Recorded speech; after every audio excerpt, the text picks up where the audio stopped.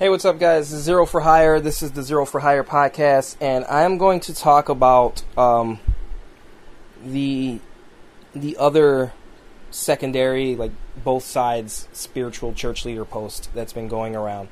Because I don't like it. I feel like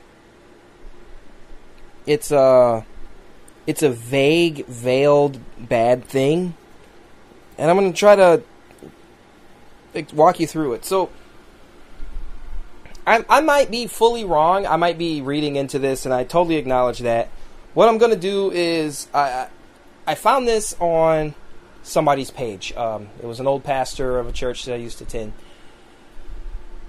And the denomination is just leftist as all get out.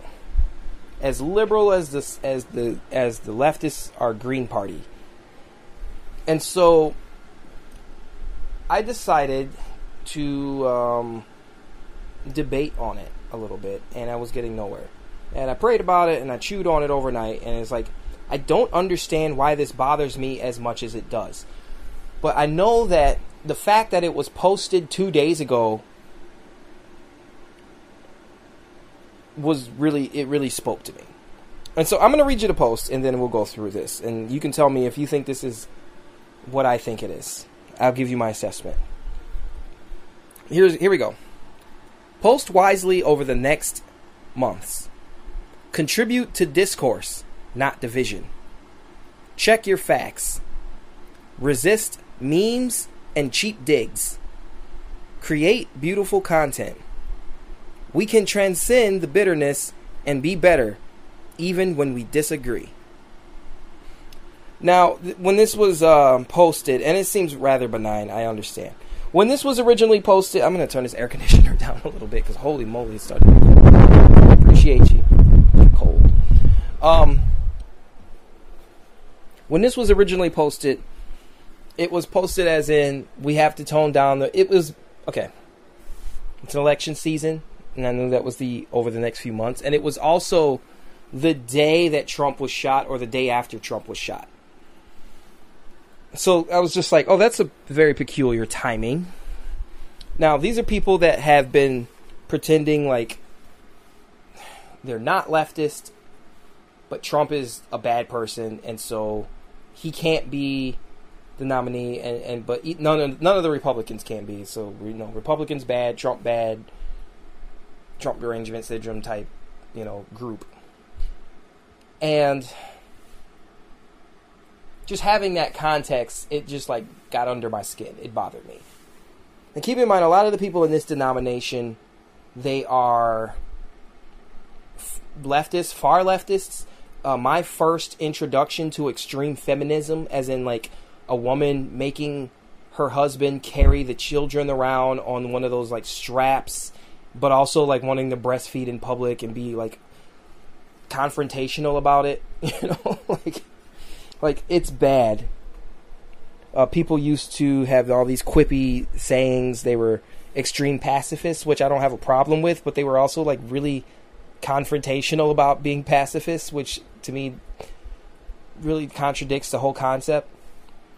And we also had a church that was run by lesbian doctors, but because they're accomplished, they were allowed to do it. They want to, put homosexuals into pastoral positions and things like that. It's a hot mess.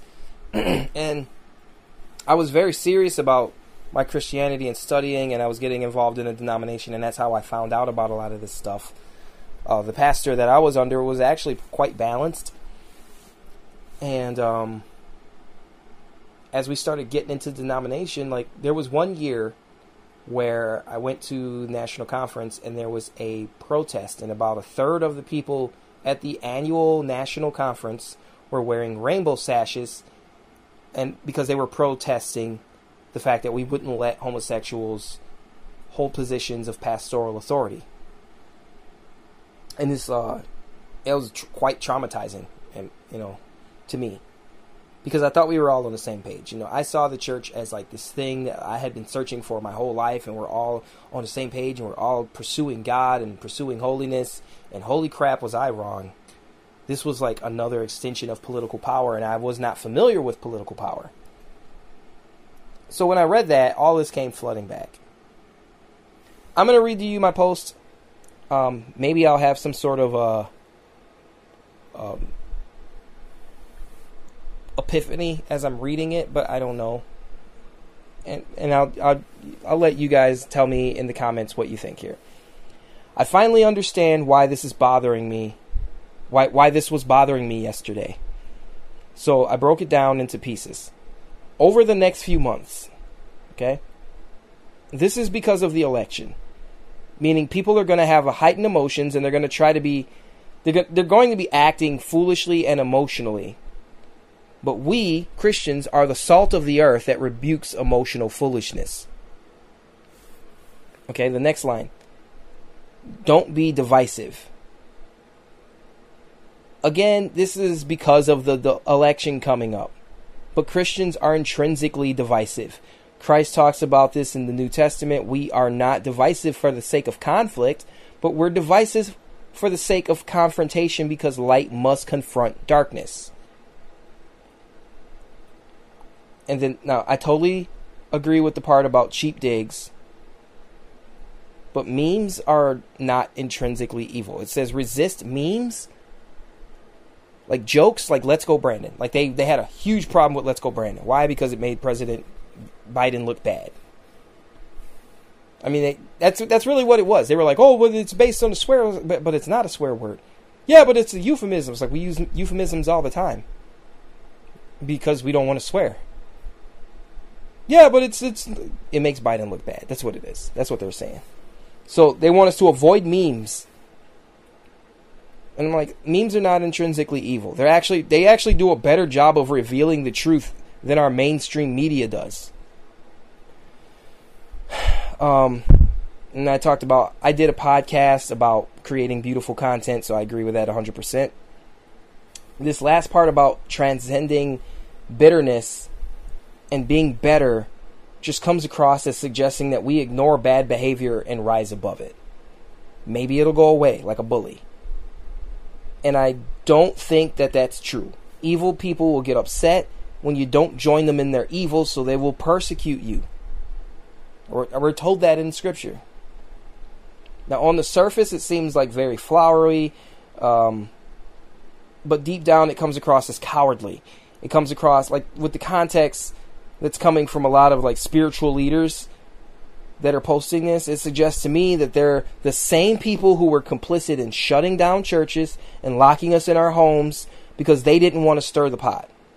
And I think a lot of these leaders are scared, and they should be scared because they sat back and they watched evil persecute half the country for 4 years and they did nothing about it. They didn't speak up about it. They wouldn't condemn BLM or the riots. They wouldn't condemn forcing people to get a vax,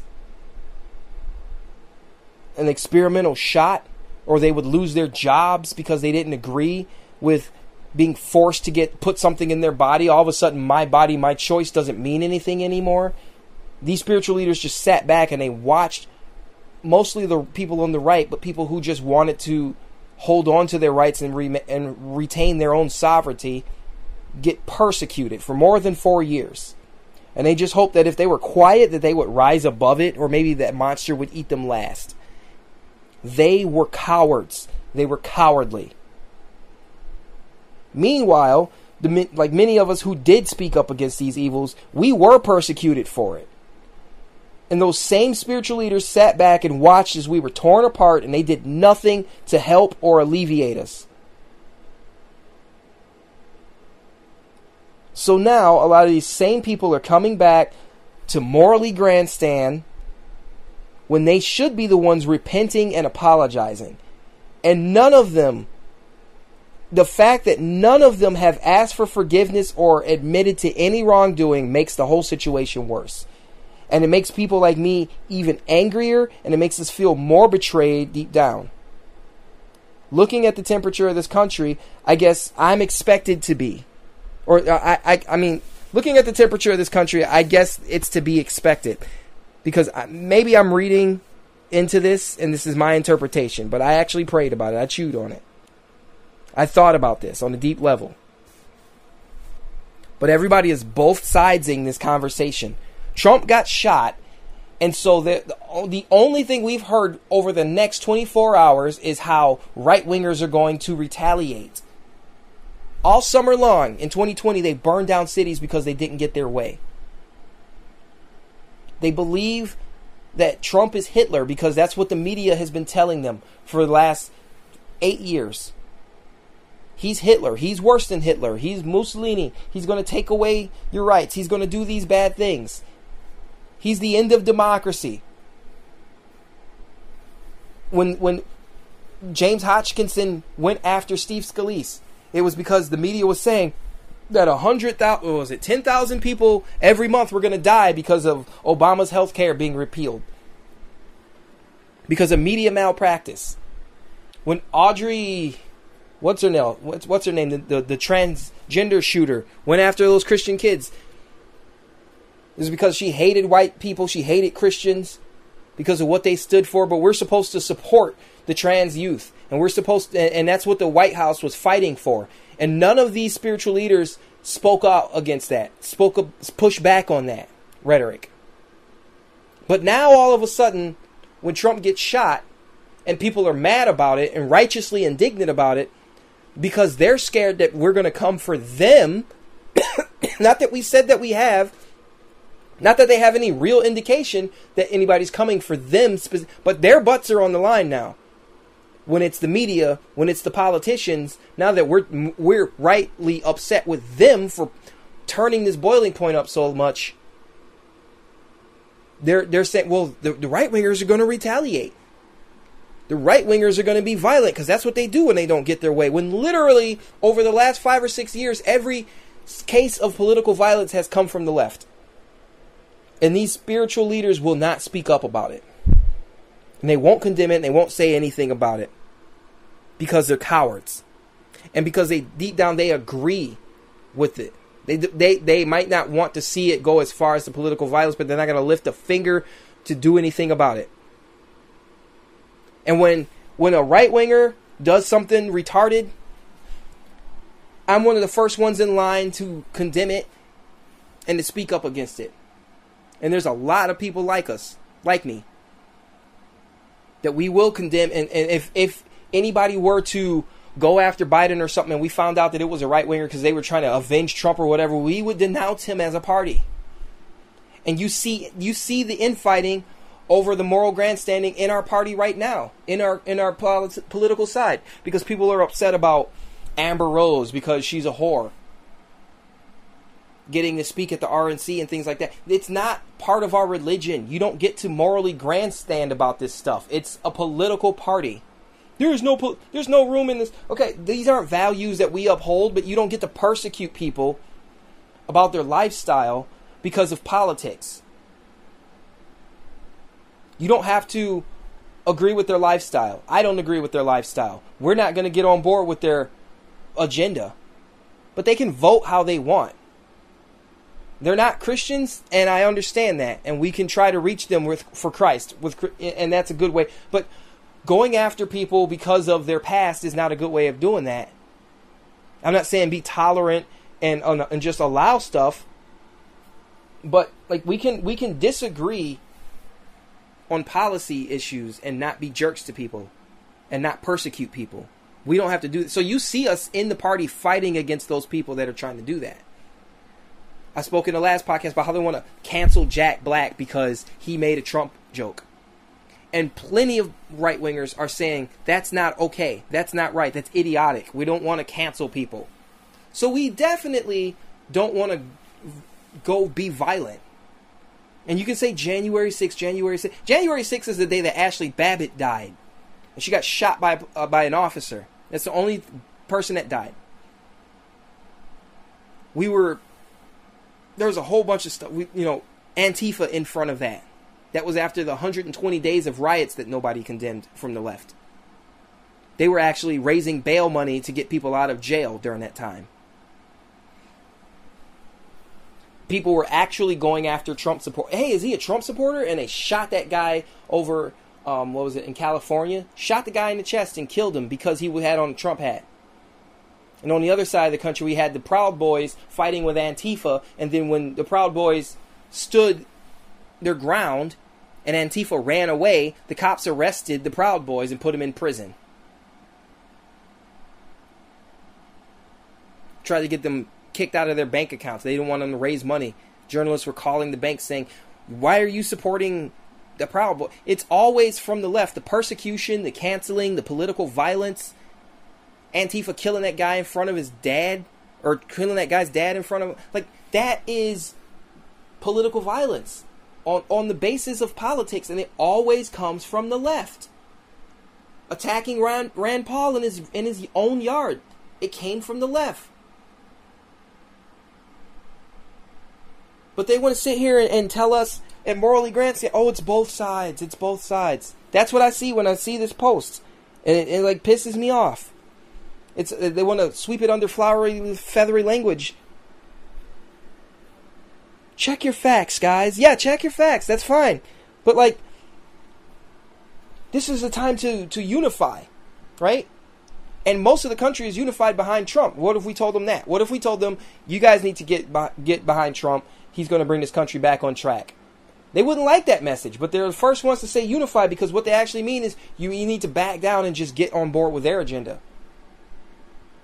Don't be divisive. Don't stand up for what you believe in. Just, like, they took MSNBC off the air for a little while because they were afraid of what they might say on Morning Joe. Because these people can't be trusted to just be decent people. So, yeah. I don't buy into it. And I think that these spiritual leaders, they always punch right. They never punch left. John Cooper's talked about this. Doug Wilson has talked about this. They never punch left. They always punch right. Even though we're not the violent ones. When you got jihadis blowing up stuff and everything, they're all like, oh, well, don't you know, like, you think, like, the fact that a bunch of rich, white, liberal women on MSNBC lectured us is the reason that we didn't go after any? No, it's because we don't think like that. We don't go after people like that. They're the ones that do it. And these spiritual leaders are on board with it. Look at how many Biden-Harris stickers they have on their bumpers. They never punch left. They always punch right. Because they're cowards. Jack Black just got a rude awakening that you can't just blindly make Trump jokes and it's okay. Because the culture is changing. Eminem had the picture of Trump on his album cover, you know, the day that he got shot. The culture is changing. And these spiritual leaders are still trying to be partisan hacks. Because they're cowards. And you know what? In Revelation 21:8, there's a list of people who will not inherit the kingdom of God. And the first people on that list are cowards. The first people on that list. It's cowards and then it's unbelievers. So before unbelievers are even listed, it's the cowards that are listed. And they're going to keep doing it. They're going to if bird flu becomes a thing, and they start pushing those bird flu, you got to get that shot, or you can't be a pilot, or you can't. Look at how far back our country has been pushed because they fire people who don't agree with the left. That's the unity that they want you to get behind. They'll fire you if you don't believe. So now industries have been pushed back 5, 10, 20 years because they fired the people that know what they're talking about. So we got wheels and doors falling off of planes and crap. DEI hires. It's all political. It's all political with these people. And the spiritual leaders are cowards, and they're trying to make us into hyper-agreeable cowards. And I won't stand for it. And clearly the Bible won't stand for it. So now you understand why this post gets under my skin so much. And now it's your turn to respond. Let me know what you guys think. These last couple posts have been quite passionate. I understand that. I'm going to have one more post this week. I want to answer some questions from people that have left good comments and kind of address some of those things. So this is your time. Get your comments in, and maybe Friday or Saturday I'll do a special episode where I answer some of the questions that have been coming in or comments that have been coming in through various channels on these podcasts. All right, that's it for the week. Love you guys. Bye.